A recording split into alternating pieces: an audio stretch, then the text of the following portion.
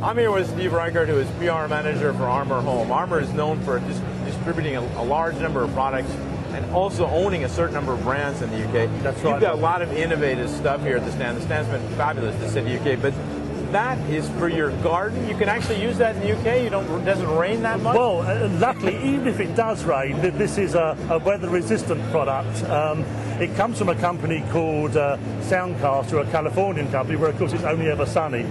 This is called the Outcast. I have to say, in-house, we call it the bollard cast because it looks rather like a traffic bollard, but it's a real fun product. It's a great product. There's two parts of the system. You have the Outcast itself and also an iPod dock. The iPod dock broadcasts wirelessly to the Outcast up to 100 metres away. So the iPod dock's in the house. This you carry into the garden, out onto the patio, up to 100 metres away, and you can control the iPod from this. You'll see there's some buttons on the top here. You can turn it on and off, you can turn the volume up and down, you can go forward or backwards on the track, etc. And there's even, it's rather silly, there's even a little light. I don't know if you can see this here. If I turn this, there's a light goes out there.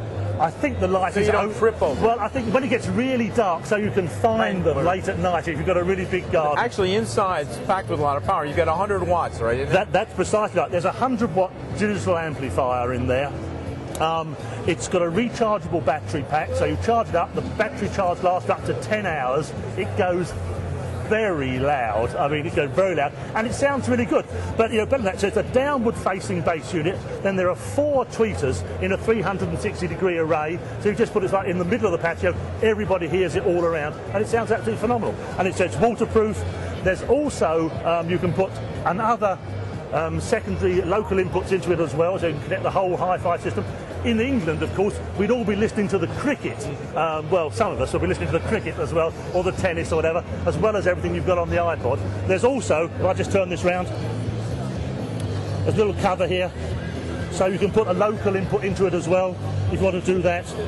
They say rechargeable, weatherproof. It's a really great product. That's really cool. Well, Steve, thank you very much for this opportunity. Great to see you again, It's been a Bob. pleasure as ever. Thank you. Bye-bye.